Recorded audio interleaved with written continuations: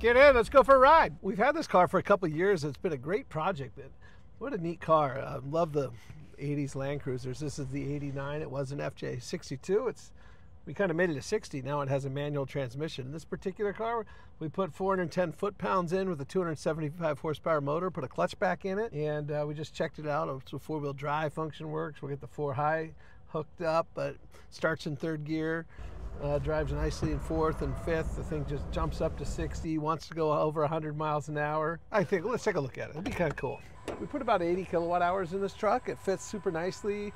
A main battery module in the front, and then in the back we have a pan battery that fits kind of the pancake fuel tank that was in the car, and then a couple side modules that was in there. So the motor and the transmission underneath, we use a Tremec 4050 trans, a nice clean unit for the truck. We put the air conditioning compressor in that you've got over here.